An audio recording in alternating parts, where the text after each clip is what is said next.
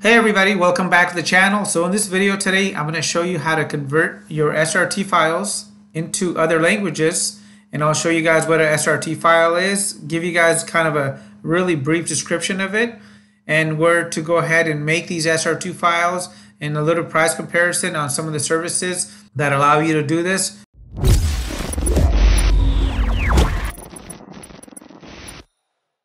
So I actually have a great vendor, which I'll share with you guys, that does this for me for a really good price. So here's a video, and I'm going to go ahead and scroll down to where it says subtitles. And this is going to be the standard text that YouTube automatically just deciphers from the video. You cannot use this to go and make an SRT file. So what you're going to have to do is go on the left hand side, go under subtitles.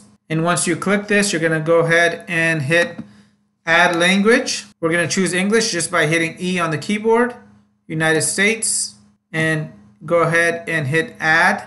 Since I'm running TubeBuddy on here, I can just go ahead and hit translate. And this is going to be a pure translate just because we're going from English to English.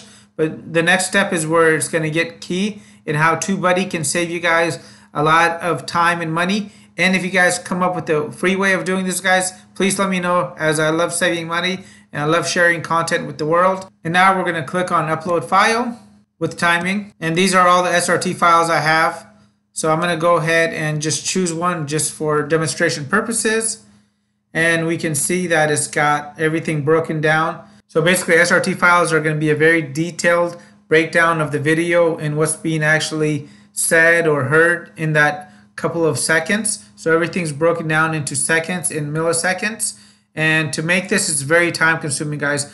I have tried to do this, and honestly, unless you have the focus, I would go ahead and outsource this. But if you guys do find a simpler way, please let me know down in the video description. And here's a service that advertises it for $1.50 per minute. So if you have a 10-minute long video, it'll cost you 15 bucks. To me, that's very expensive.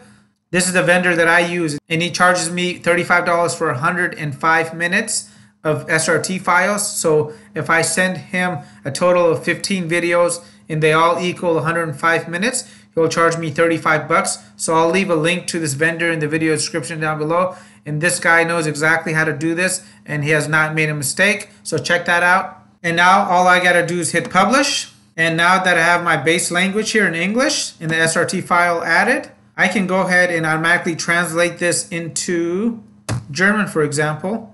Just come in here and hit add, hit translate.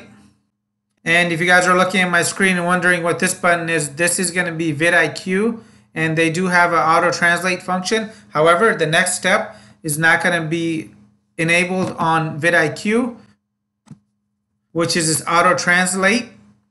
So if you hit this right here, it'll automatically take everything, break it down into a similar time frame, and change the language from English to German. And I normally like putting it in Arabic, Hindi, simplified Chinese, Italian, German, Spanish, Russian, and Portuguese, as those are the most popular languages. And if I missed a language that you think that I should be adding onto my SRT files, please let me know in the video description down below. So that's how you translate your videos into other languages with just one click.